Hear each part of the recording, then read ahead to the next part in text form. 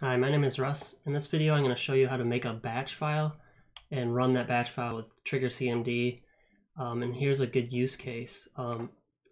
So Marco posted that he can't run OBS via TRIGGErcmd. I mean, he found the executable from the shortcut probably, and it was just this, right? And if you run OBS from the command prompt with just the executable, you get an error, just like the same error he gets that he posted here.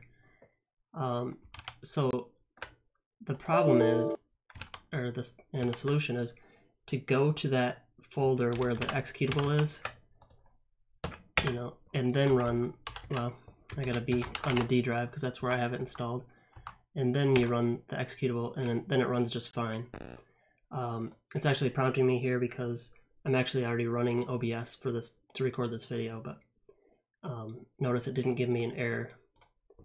So what I can do is make a batch file like this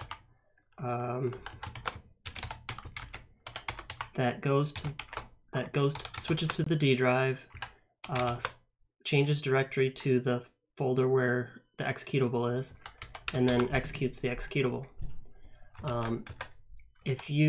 Most people will use C here, and here because their OBS is installed on the C drive, but I put it on the D drive. So there's my batch file. I'm gonna save it as OBS.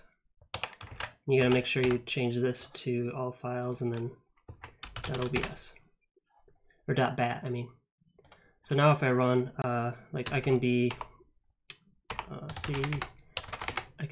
the C drive and run that batch file, and it runs OBS. So now all I need to do is create a command that runs that batch file.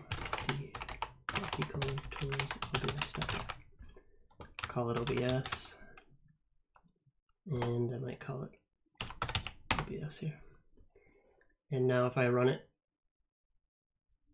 oh, it didn't run. Oh, because I spelled tools wrong. Alright, see it runs, and I can run it from the TRIGGErcmd.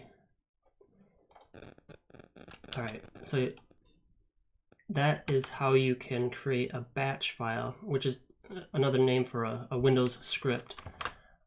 And I actually pasted the batch file contents right here for Marco to use, but it's anybody can use this sort of as an example of a script they could run any program with, and run a series of commands, basically Windows commands. So that's it. Thank you for watching.